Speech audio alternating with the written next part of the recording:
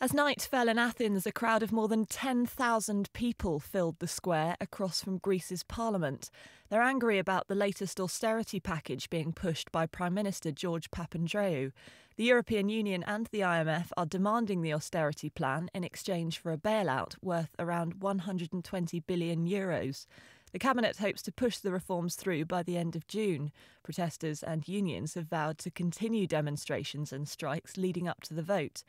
The UK was not involved in the original €110 billion deal approved a year ago and is not expected to be part of this one.